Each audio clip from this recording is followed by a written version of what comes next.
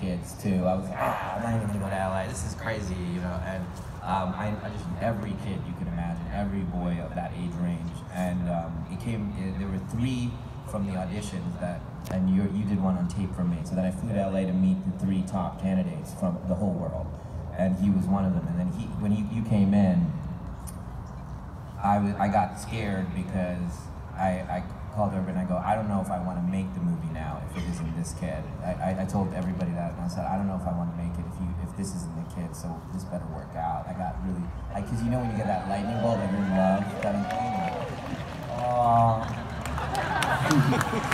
That's great.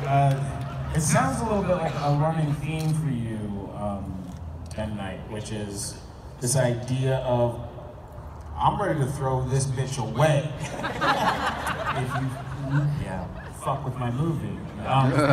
Is that your MO? Yeah, well, I mean, I tell my kids,